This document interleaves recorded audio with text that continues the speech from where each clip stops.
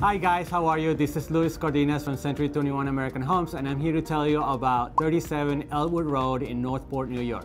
The reason I'm making this video today is because I wanted to introduce you to the property and also let you know that this property is actually better to buy than rent. And the reason why is the numbers. And Eric's gonna talk to you about that.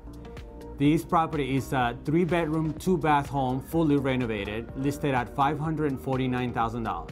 The taxes are incredibly low at $5,348, which makes it very attractive. The property is fully renovated, and some of those key features are gas heating, central AC, and a full renovation from the roof into the studs. So now I'm gonna pass you to Eric Braun from Contour Mortgage that's gonna tell you about the numbers of this property. Hello, I'm Eric Braun, licensed mortgage loan originator with Contour Mortgage, and I'm gonna go over what it looks like to buy this house.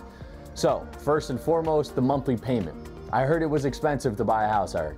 Well, actually, you can buy this house and have an approximate monthly payment of $31.75. Now, the question is, how much money out of pocket? Eric, I heard it was 20% down, or you needed 20% down to buy a house. That's also not true.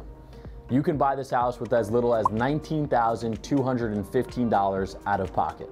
Now, if you were to rent a house like this, it's easily gonna run you about $3,500 a month, and most rentals are gonna ask for 3 months of rent up front.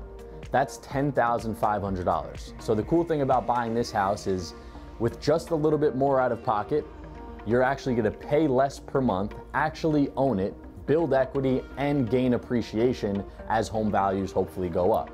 Now, the good news with cash out of pocket, you can actually pull from your retirement or get a gift, and there's other creative ways to kind of subsidize that upfront cost.